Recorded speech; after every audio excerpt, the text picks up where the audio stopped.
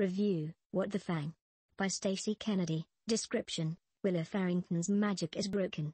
Shunned by her coven for failing to pass the summer solstice rite, Willa escapes to the one place Snow Witch belongs, Charleston, a city that belongs to vampires. Determined to embrace her new life, Willa opens Cauldron Boil books, and unexpectedly finds some friends among the vampires. Until one terrible night Willa ends up on the wrong side of a pair of fangs. Thankfully, her captor's plan is ruined when Killian Constantine, the drop-dead gorgeous warden of Charleston, shows up to save her.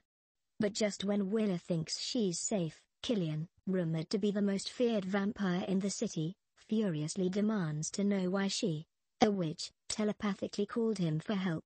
Intent on finding answers, the two embark on a journey to unravel the mystery behind Willa's attack and their unusual connection. As they get closer to the truth, the fiery passion between them ignites. But their forbidden romance isn't making them many friends, and just as Willa starts to think that her entire existence is a lie, deadlier forces come out of the shadows. She will need to believe in her malfunctioning magic, trust bloodthirsty vampires, and cross her fingers that she and Killian make it out together. And that neither end up dead. My opinion: What the Fang by Stacey Kennedy is a paranormal romance. It's the first book from the Undead Ever After series. Willa Farrington was a magicless witch who had been banished from her coven after failing the summer solstice rite. She moved to Charleston, a place run by vampires, and opened her bookstore, Cauldron Boil Books. For 3 years she lived happily with her two good friends. Then one night a few vampires tried to kidnap her, but she was saved by the warden of Charleston, Killian Constantine. She had accidentally called him telepathically for help. Since the threats didn't seem to stop, Killian wanted to help her find the truth. Their journey was filled with danger, love, and happiness. In the end, the little witch had found what was missing from her life. It's such a wonderful story.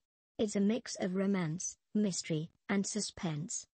The plot is simple and has tons of surprises.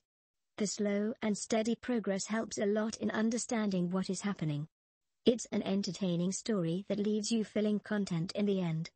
The characters were amazing. I liked that they were so different and the strong bond they had. Family, blood or not, and friendship were very important here. Willa and Killian had great and intense chemistry. Their scenes were too hot to handle. My favorite parts of the story were the revelation of the truth and how Willa and her dragon changed. I absolutely loved this book and I can't wait for the next one. I highly recommend this to everyone.